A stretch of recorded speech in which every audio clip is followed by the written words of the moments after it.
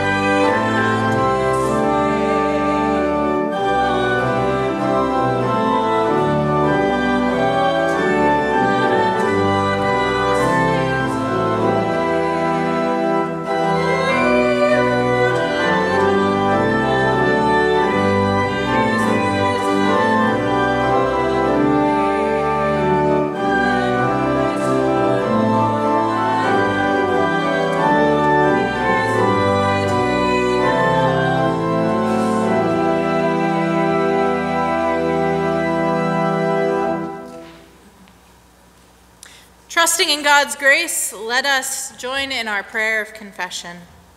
Merciful God, we confess that we have sinned against you in thought, word, and deed, by what we have done and by what we have left undone. We have not loved you with our whole heart and mind and strength. We have not loved our neighbors as ourselves. In your mercy, forgive what we have been.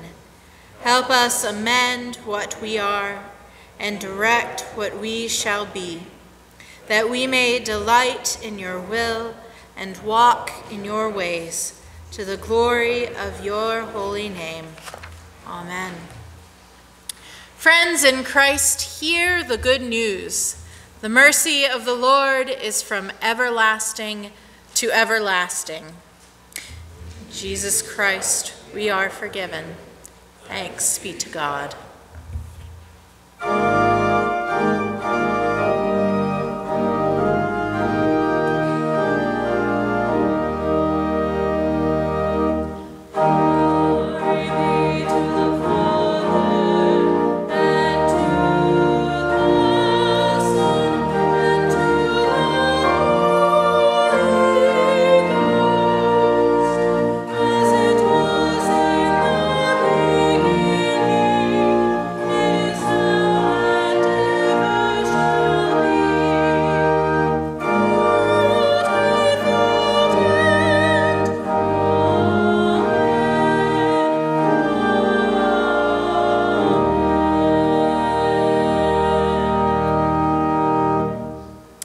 Please be seated and join me in our prayer for illumination.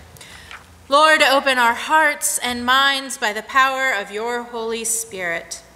As the scriptures are read and your word is proclaimed, may we hear with joy what you say to us today. Amen. Our first scripture reading this morning comes from the Gospel of Matthew, chapter 8.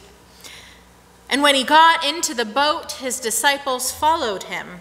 A gale arose on the lake so great that the boat was being swamped by the waves, but he was asleep.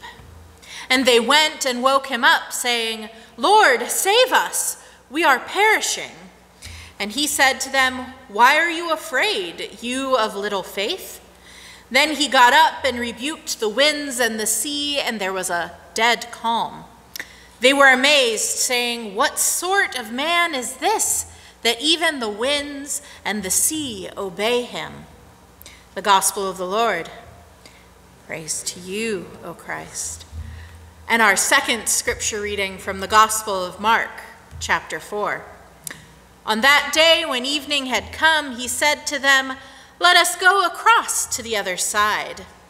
And leaving the crowd behind, they took him with them in the boat, just as he was. Other boats were with him. A great gale arose, and the waves beat into the boat, so that the boat was already being swamped. But he was in the stern, asleep on the cushion, and they woke him up and said to him, "Teacher, do you not care that we are perishing?" He woke up and rebuked the wind and said to the sea, "Shut up, silence." And the wind ceased, and there was a deep calm. He said to them, "Why are you afraid? Have you still no faith?"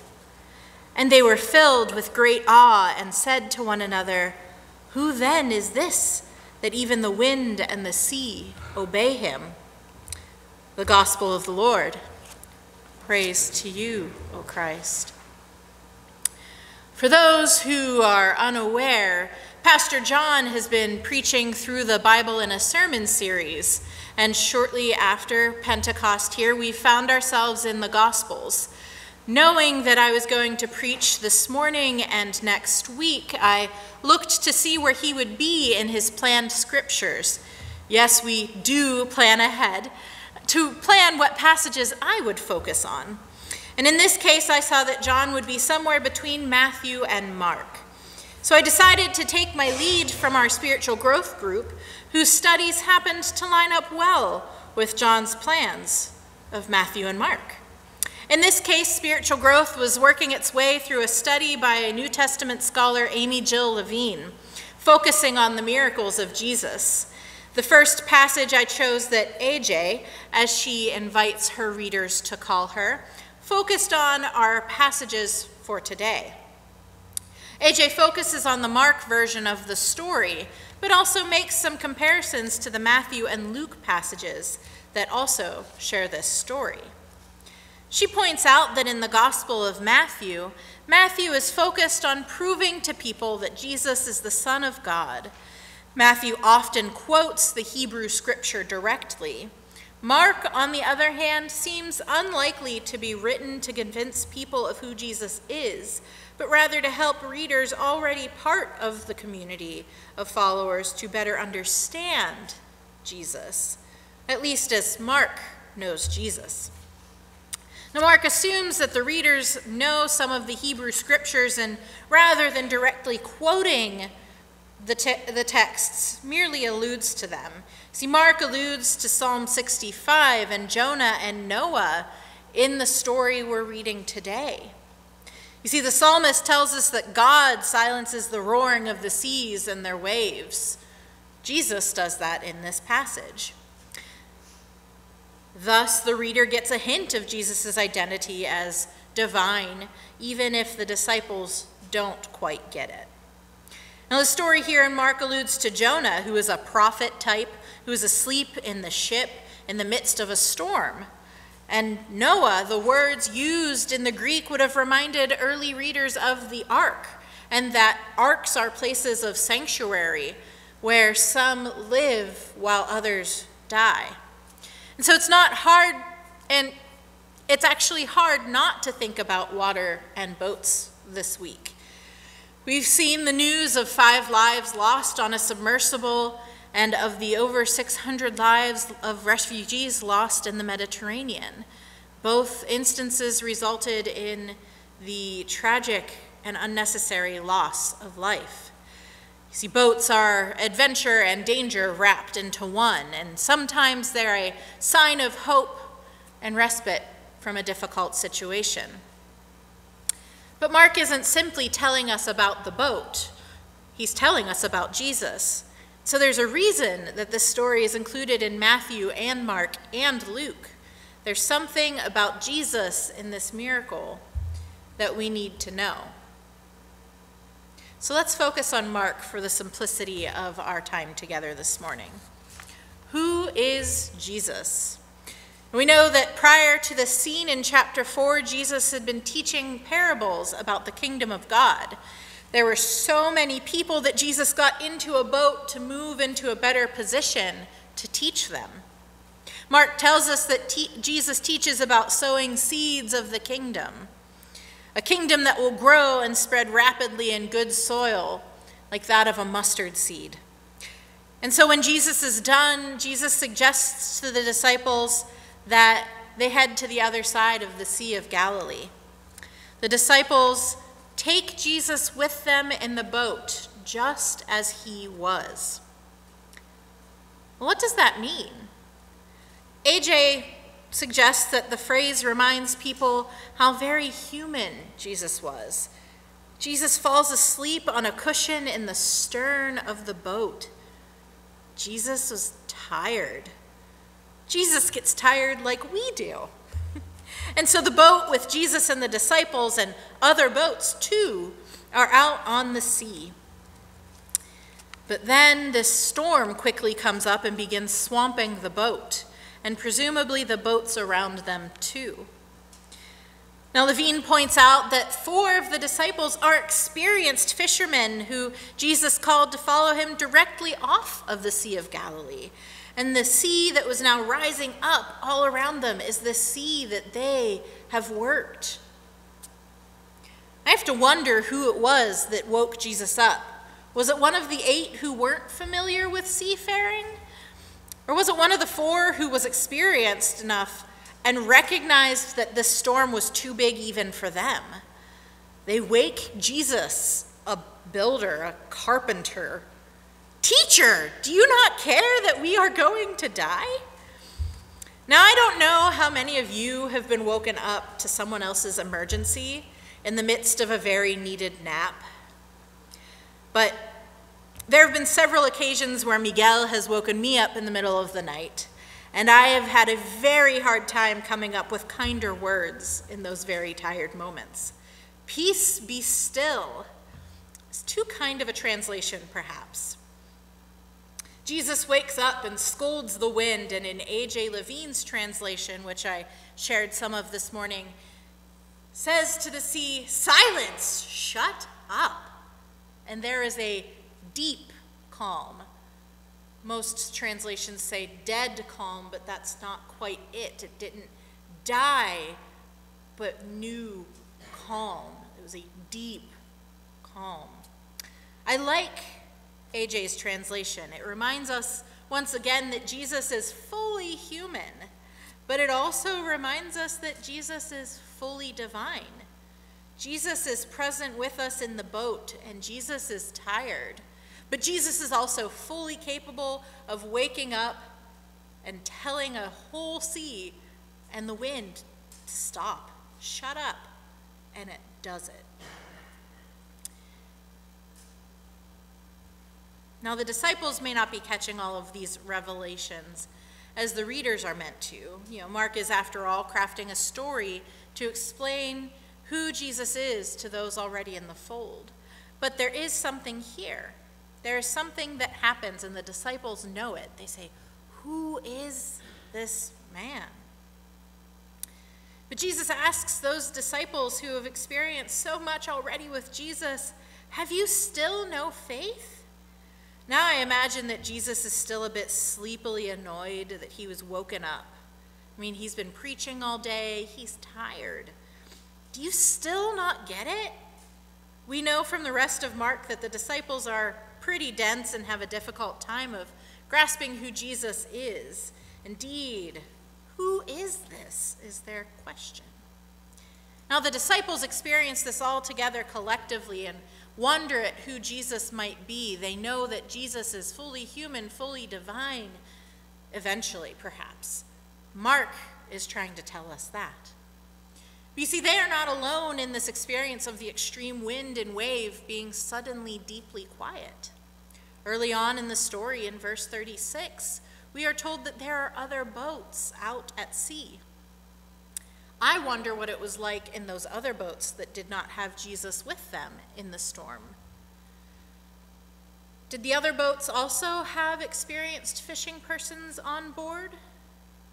Surely, while some of them were traveling alongside Jesus' boat as people who had just heard Jesus teaching, there were also several who may have just happened to be in the water at the same time, whether going across to the same harbor that Jesus and the disciples were heading to, or perhaps they were heading to the place Jesus and his disciples had just left. What were those boats like? Were they good quality? Were they a little rickety? Jesus' boat had at least 13 people on it, so it couldn't have been too tiny. Maybe it was James and John's dad's Zebedee's boat. Maybe he happened to be there for an opportunity to see his boys, and Jesus said, "Here, let me get on." And whose boat was it? Was it a sturdy boat? And what about the other boats floating around? They were all in the same storm, but not in the same boat. Were their boats damaged during the high winds and strong waves? Was anyone washed overboard?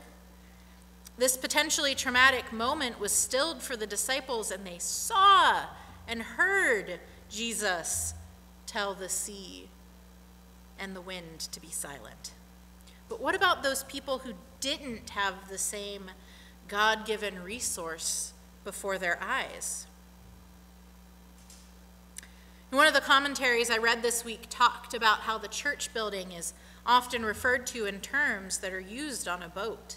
We have the nave, a nautical term that is used to describe right where many of you are sitting this morning. And recently, the world experienced a storm of its own. COVID-19 literally shut down much of the world and left us unable to safely join together, fearing severe illness, and we all lost a very large number of people to this illness. In fact, I was only employed here for 17 days before we made the call to close down and record worship. I was supposed to meet the youth and their parents on the 22nd of March in 2020, and it never happened.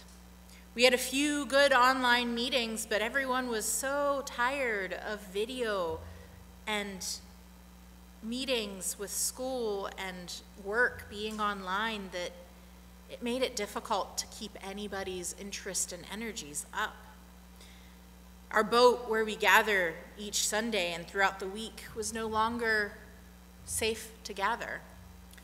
Some of us were fortunate and were able to visit with friends and family through video calls and, of course, our old standby, the telephone. Many tuned in regularly to our video recordings and eventually live stream. But some were in a different boat. Some were unable to do that. Some only had a TV at home to connect. Some then have lost the community to the church, lost connection to the church community. So how have we as a church community sought out those who were cut off? You know, the pandemic was terrible for those of us with mental health conditions, particularly those that thrive when the people are feeling the most lonely. Depression and anxiety make for a difficult boat ride through the storm of COVID. It makes it difficult to pick up the phone to call somebody. It makes it difficult to join in on the live stream or video recording. How have we as the church sought to reach out to those who felt most alone and afraid? You know, the pandemic is still ongoing, frankly, and for those of us who have autoimmune conditions, catching COVID could be life-threatening. How do we as the church continue to care for those among us while the world goes back to normal? Maybe you were one of those boats floating in the storm without the resources that the disciples readily had. Maybe you even had all the resources and still felt just as afraid as the disciple who called out to Jesus, "Do you not care that we are going to die?" Now, it is comforting to know that we are not alone, that others were in the boat with us, and that there were other boats in the midst of the storm. But it should also give us pause as we consider that some in our boat have the skills to navigate the rough waters. Some of us have the faith and trust that God will calm the waters, and some don't, some in the very boat that we're in. And that some of those other boats in the storm who weren't as fortunate didn't make it out safely. And so Jesus invites us to love God and to love our neighbor. So I would invite us today to start there. Think of those who during COVID you haven't seen in our sanctuary. Think of those who you haven't seen around in your regularly visited spaces. Maybe we start there in caring for those around us. In the name of God, the Creator, Redeemer, and Sustainer, amen.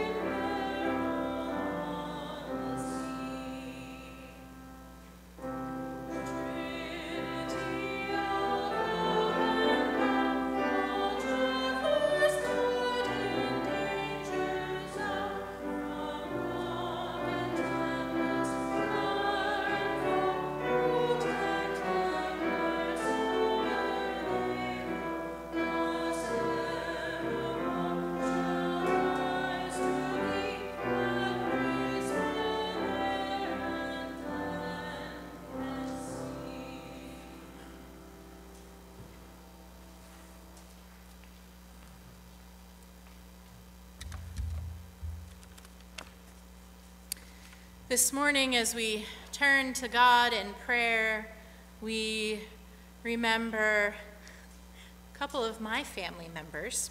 My brother Bobby, who is 66, he fell and broke his hip. They have repaired his hip temporarily, but it's going to lead to a lot more complications down the road. And so keeping Bobby and Selena in your prayers, Selena being his wife, I would be grateful.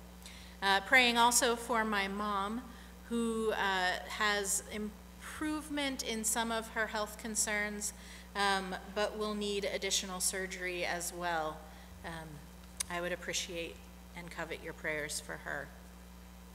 Our church members this morning, we pray for Kurt. It is good to see you here this morning. We also pray for folks like Peggy Lambden, as well as Jane Denny and family on the death of her husband Sid, Pat Potter, Norm, and the family and friends of Angel Lifem. We pray for many others, including our travelers and those experiencing gun violence, especially in the U.S., and those in war situations around the world. So the Lord be with you.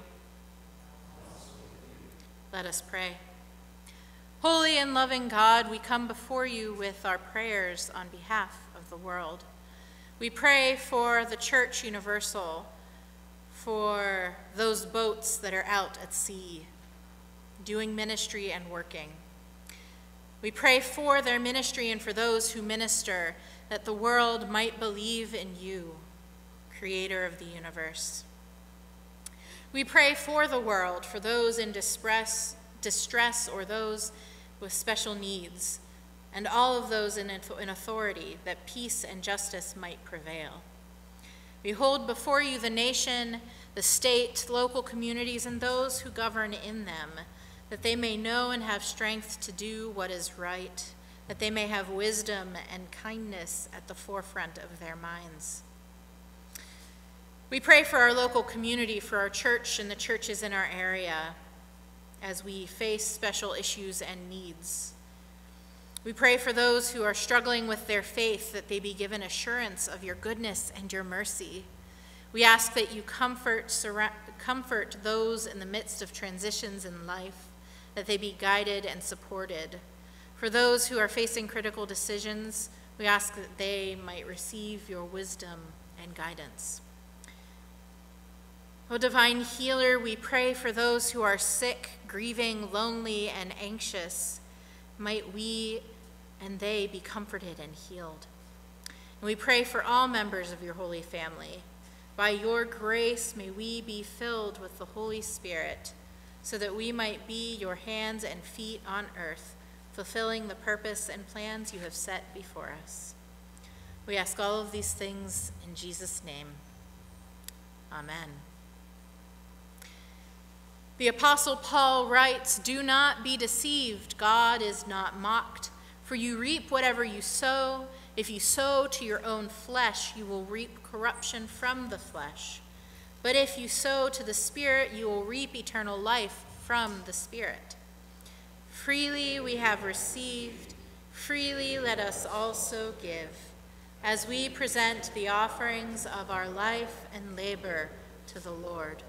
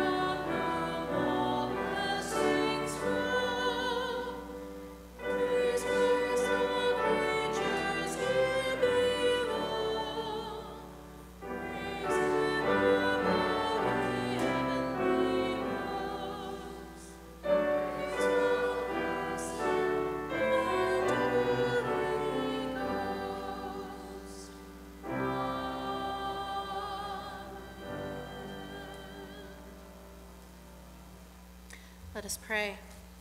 Almighty and merciful God, from whom comes all good and every perfect gift, we bring a portion of the time, talents, and treasure that you have entrusted to us. Bless these gifts so that the church may prosper and humanity may be served through Jesus Christ our Lord, who taught his disciples when praying to say, Our Father, who art in heaven, hallowed be thy name. Thy kingdom come, thy will be done, on earth as it is in heaven. Give us this day our daily bread, and forgive us our debts, as we forgive our debtors. And lead us not into temptation, but deliver us from evil. For thine is the kingdom, and the power, and the glory forever. Amen.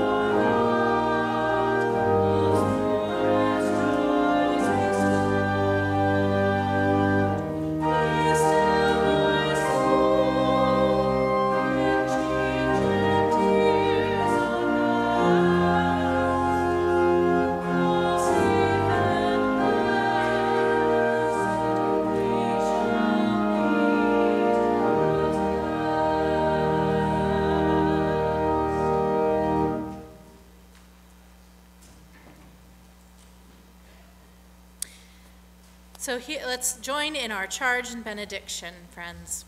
Let us go in peace to love and serve God and our neighbors.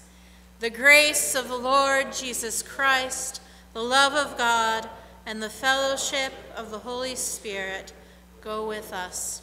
Amen.